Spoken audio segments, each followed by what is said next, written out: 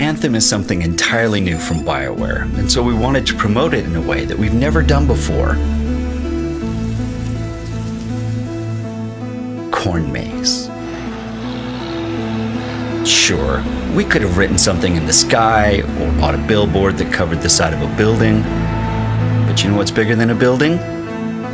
A field.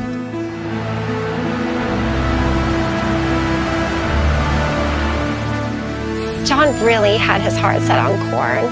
I mean, what better way to show the growth of a new game than through corn, which also grows? So we asked Edmonton Corn Maze if we could buy their design, and they said, sure.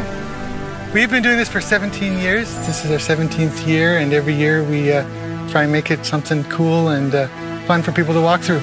When I was approached to create the design for this maze, I thought, this is the biggest challenge of my artistic career. Never before had I worked with a medium as temperamental, as challenging as corn. He was asking all sorts of questions about color schemes and halftones, and I said, Neil, it's corn.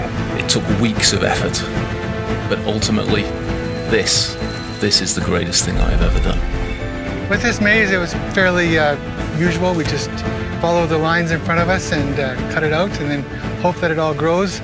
Yeah, we start with an empty field and we plant the whole field in rows going north-south and east-west, and then we go along with our rototiller and till out the paths. We couldn't be happier with how it all turned out. I mean, it's a 50-foot exosuit.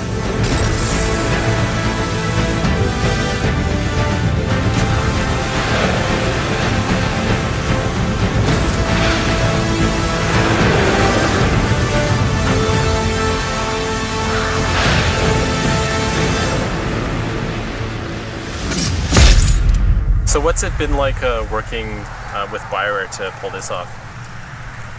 Do you want me to say working with BioWare has been fun? Yeah, that works. Working with BioWare has been really good. It's been lots of fun.